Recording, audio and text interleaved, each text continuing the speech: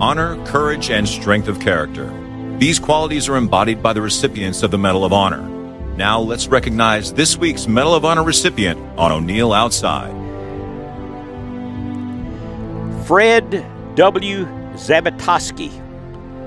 October the 20th, that's today, we'll talk about him. He was in Vietnam, U.S. Army, Special Forces, 1968. Fred's patrol was operating deep within enemy-controlled territory in Laos when they were attacked by a North Vietnamese Army unit.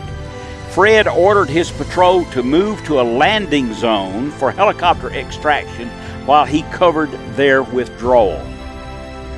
Mainly due to his example, the outnumbered patrol maintained their position until the arrival of the helicopter extraction team.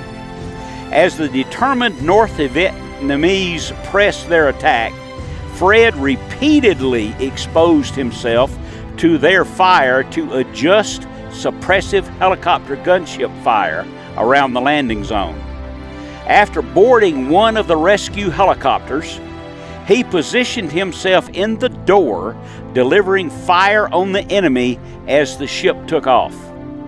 The helicopter was engulfed in a hail of bullets, and Fred was thrown from the craft as it spun out of control and crashed. Recovering consciousness, he ignored his injuries and moved to the flaming wreckage. Heedless of the danger of exploding ordnance and fuel, he pulled the severely wounded pilot from the searing blaze and made repeated attempts to rescue his patrol members, but was driven back by the intense heat.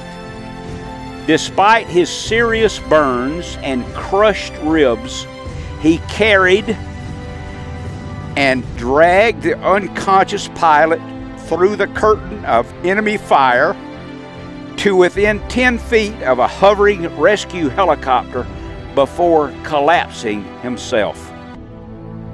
Zabatoski's extraordinary heroism and devotion to duty were in keeping with the highest traditions of the military service and reflect great credit upon himself, his unit, and the U.S. Army.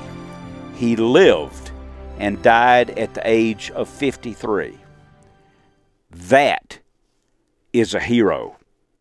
49 minutes.